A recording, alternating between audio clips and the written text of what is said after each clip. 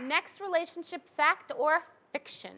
If you're truly in love, money doesn't matter. Fiction! Fact! Fiction! Fact! Are you kidding? Keisha, why do you say fact?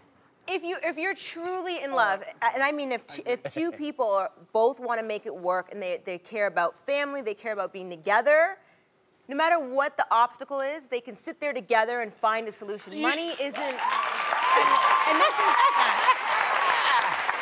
you know. But can y'all pay the rent with your love? Well, no, but I mean, people are gonna have a lot of different struggles in a marriage. If money is gonna be the thing that's like, oh, you're not making enough money this month, we're having a tough time. That's not real love. It's superficial. Let's be real. Well, that's fact. I'm sorry. That goes. See, I have no problem cutting off. Like, see, we live in a world that's based on commerce and money. Of course, but so you're gonna, like, for instance, women in this audience or at home, you want to date someone that has like ideas and has a goal.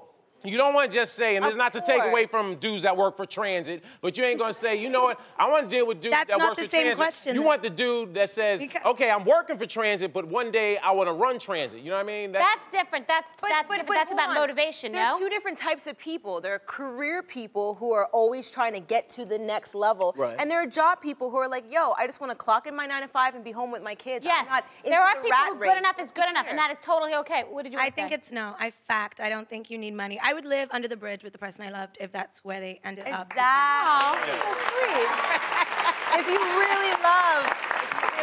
Bethenny, I disagree with Dean here, just because I think that if you don't, I mean, it was kind of like the gray area. If you don't have money, there's gonna be problems. You're gonna fight, but it's not enough to break the love off and say, I don't want to be with you anymore. Now, and I didn't say that. Yeah.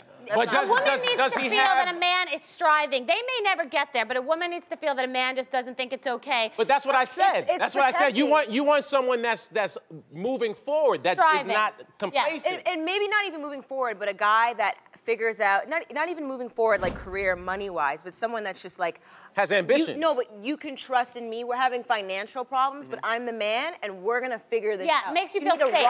It's more about that. Go ahead. Yeah. In my opinion, I feel that it's a relationship fiction. Money is necessary in a relationship in some kind of way, because you could be in love, you could be very into your partner, but there comes a point in time where money does not pay the bills. I mean, love doesn't pay the bills. Right.